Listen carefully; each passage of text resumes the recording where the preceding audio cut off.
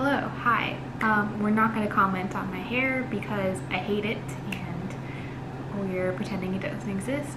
But this is the start of a reading vlog for a very exciting new anticipated release, which is The Unbroken by C.L. Clarke. I'm doing this for the Caffeine Book Tour for this book. Thank you to Caffeine Book Tours and also the publisher Orbit Books for giving me a e-arc to enjoy. It's been a really long time since I've read a book on a Kindle. I think I've explained this before, but I haven't been reading books on my Kindle because I spend all day, every day, staring at a screen for school and work. So it's going to be a little difficult for me, but I'm really excited to read this book. I'm so excited to participate in this tour. I have, I think, under a week left to finish this book, and it's a little bit of a lengthy book. So we're gonna get started and make as much progress as possible before this video has to go up.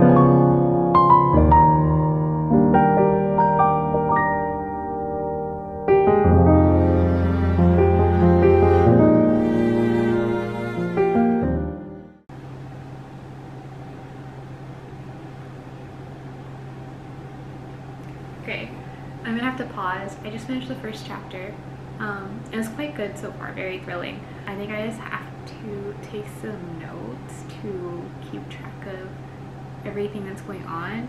It's been a while since I've read high fantasy. I know that jumping into a high fantasy world, sometimes I get mixed up with some of the terms and people and whatnot, so I want to keep track of that, make sure I'm getting all of the correct information from the text.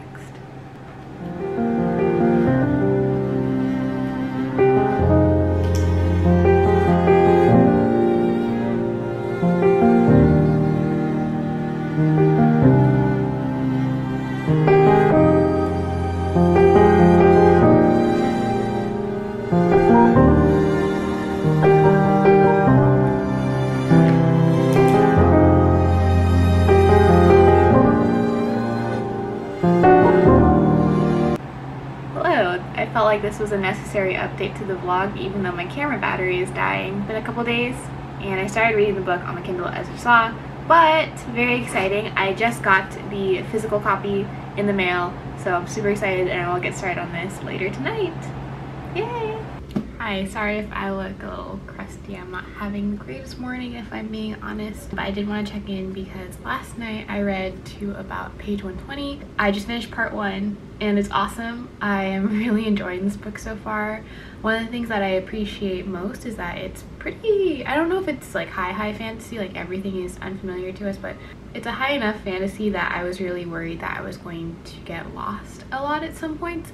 But I'm finding that the pacing, along with the exposition and the explanation of the current political climate, is really working for me. I don't feel lost in any way, and I'm actually very intrigued by the story. Like, I wanted to read more last night, but I was exhausted by the time I actually had time to read, so I didn't get to read as much. So I would like to read more of this because, yeah, I'm just really interested. I guess I should start off with a quick synopsis of what I do know right now. So this book follows two characters, the first character being Touraine, who was essentially stolen as a child to become part of the Bayonet army, I believe that's how you pronounce it. And she's in a regiment or a brigade, I don't know what the exact name is, but she's in a group of soldiers who are all also stolen from the kind of native land. And her goal right now actually is to have her like brigade become the military brigade that is stationed in their essentially homeland, because that means that they can be the military presence required in their homeland, but not be the same brutal military presence that their people have experienced. And the other side of the story is Luca, who's actually the princess. She's actually disabled, which I didn't catch on to very quickly, and she's really trying to prove herself. I think her main motivation is ending the war that's currently going on. The word used on the back of the book is a turncoat, essentially someone who is working for her but can assimilate and be a spy on the other side so that she gets information from the other side, so the rebels. And yeah, it's just really exciting. I really like the writing style. Again, I think the pacing is working really, really well for me, especially despite it being a war-heavy high fantasy novel. I am not struggling with it at all. In fact, I'm really excited to read it. So yeah, I will check in with you guys again when I have read a little bit more. Hello. So it's Friday, March 26th, about 3 p.m. I think right now. Last night I got up to, oh no.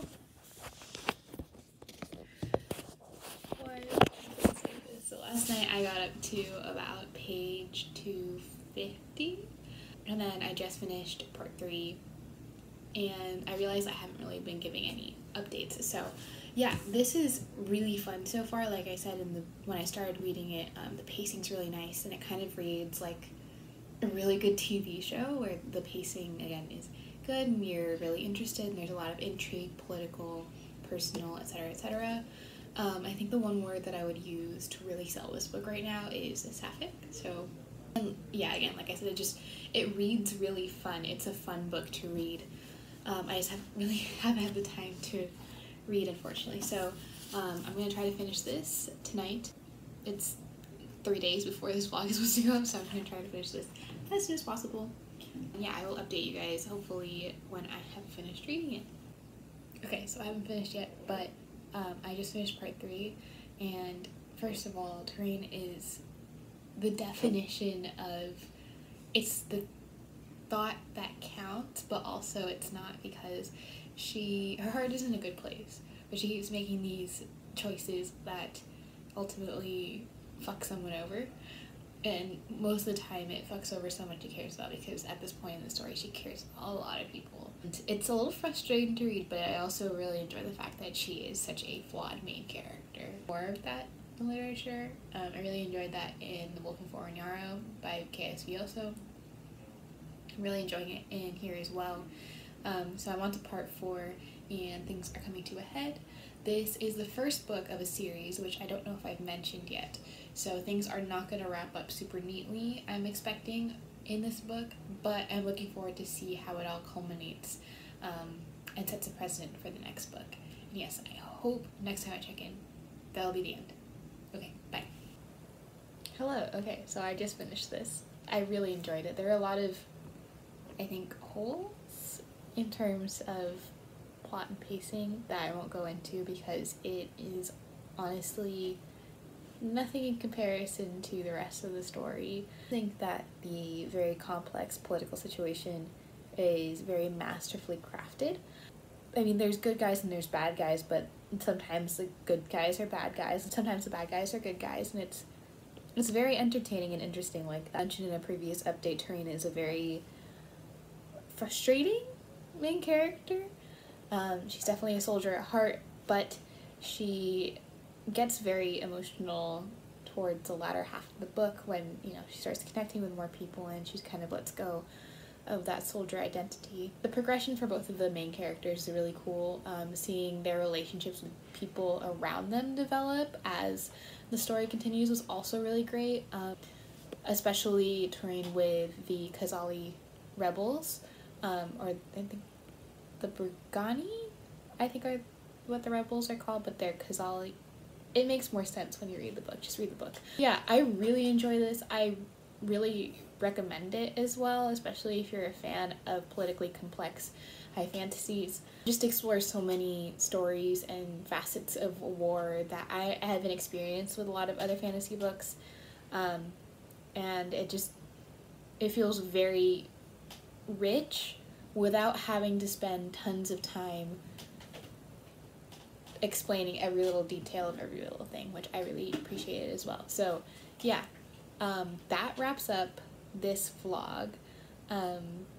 Thank you again to Caffeine Book Tours and Orbit Books for providing me with this copy and for the opportunity to give you guys my thoughts on this book as part of the book tour. Again, I think this book is already out, so if you're interested, the paperback, it was released in paperback, so you can go grab it today. It's a chunky boy, but it's a fun, awesome read that I recommend. And yeah, otherwise I don't have much else to say other than thank you guys so much for tuning in. I hope you had a good time reading this book with me, and I hope you have a wonderful rest of your day wherever you are, and I'll see you next time. Bye.